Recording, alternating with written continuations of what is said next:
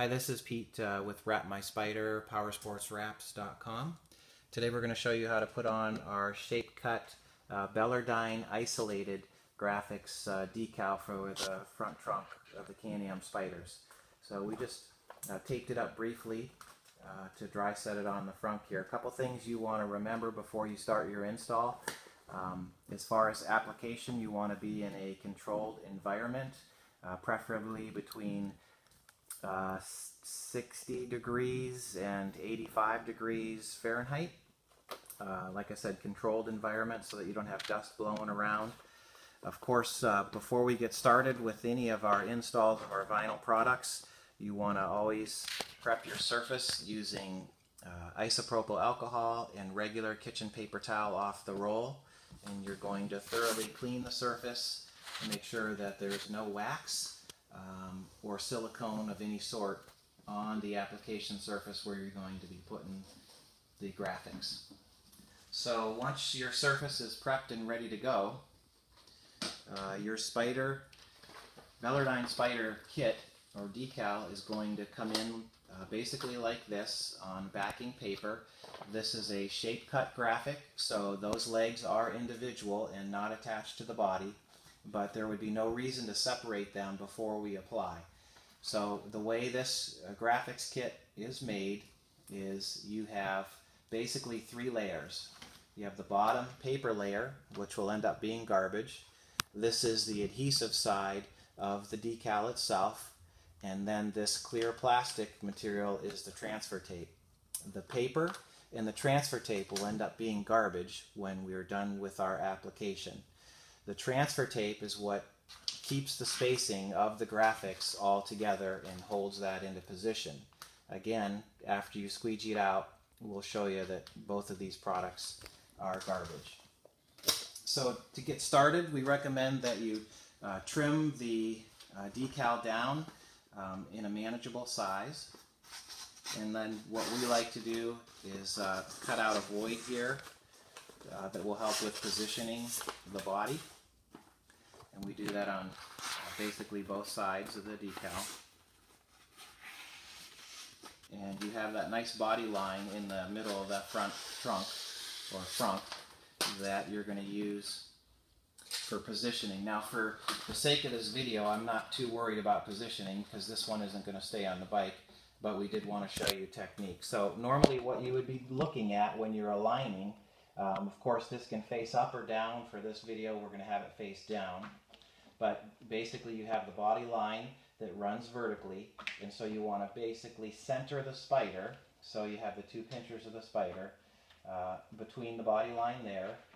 Try to be in the center of the body here, and then try to make sure too that the legs are even amount of area between here and here. So once you have it in basic position, you can tape it into place. Now we're going to use a vertical hinge to put the spider into position.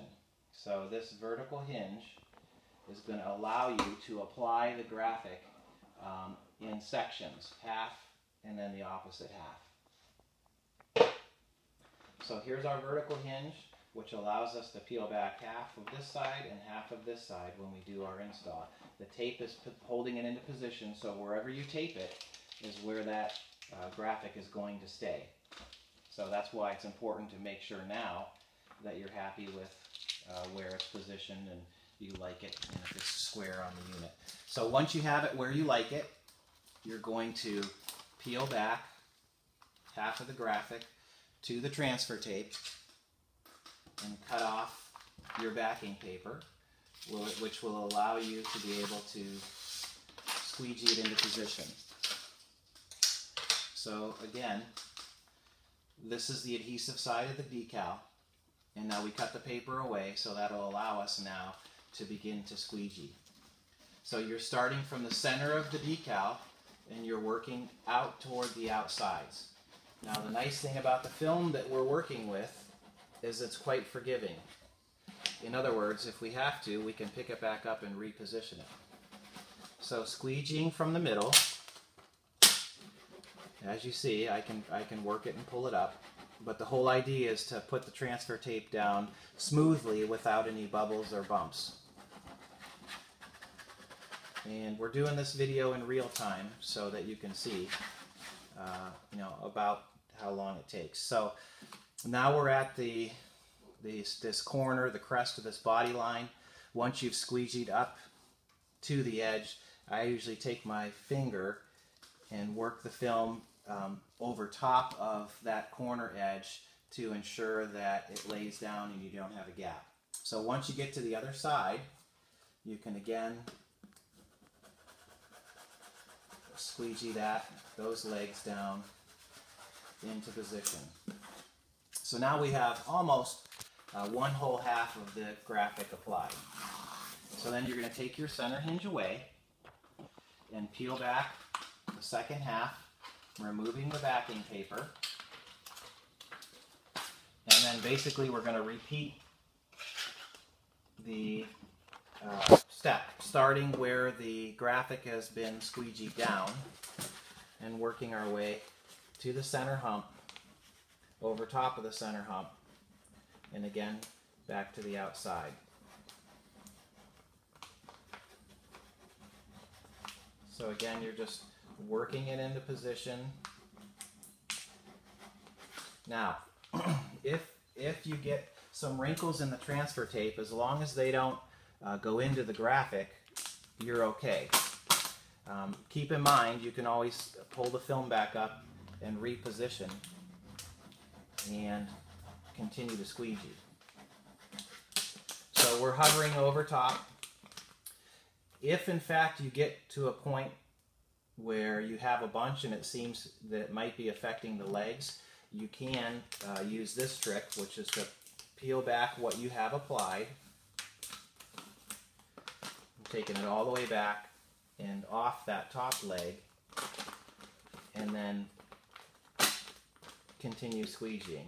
I'd rather show you what type of complications you can get into to help you see how you can get out of those than have you run into any kind of trouble.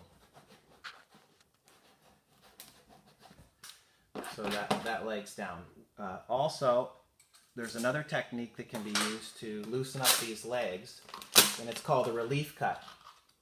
So these are all methods to help you if in fact you are kind of squeegeeing yourself into a corner. So if in fact you are having trouble with the transfer tape buckling and not cooperating, you can do a relief cut, which is to separate it. See, now we basically put a relief cut in the transfer tape so that the area that has been applied isn't really affecting how we're squeegeeing. So again, you start squeegeeing up to the curve. Use your finger to go over top of it tightly, and then again continue on and squeegee it down. So then it's best, once you have it down, to go back over it, re-squeegee it. So now the decal has been applied, but you still have the transfer tape on it. So what you do now is you carefully take your transfer tape, and it's best to peel it back on top of itself in both directions. And you can see we have really good bite as far as the decal is concerned on the surface. So pulling the film back on top of itself, making sure you're not pulling up any edges in any areas. So we have successfully transferred the Bellerdine Spider onto the front trunk, and as we mentioned at the outset, your transfer tape is garbage, your paper is garbage, the decal's been applied. This is the actual surface of the machine showing around the Spider. If you'd like, it's always good to put a little bit of heat on it to help that adhesive take its permanent bond, or you can set the machine in the sun and it will do the same thing over a period of time. So those are the basic steps on how to apply the Bellerdine Isolated Spider. As you can see, it's relatively simple. It's bubble free because of the type of film we're using. We're using an air release film, and it has a top protective laminate which would give you years of durability on the front of your Spider. So my name is Pete. I'm with Power Sports Wraps, wrapmyspider.com, and this is our Bellerdine Isolated Can-am Spyder front trunk decal. It's available on wrapmyspider.com, and you can also get it in a matte or glossy finish. So we thank you for watching, and please let us know if you have any questions.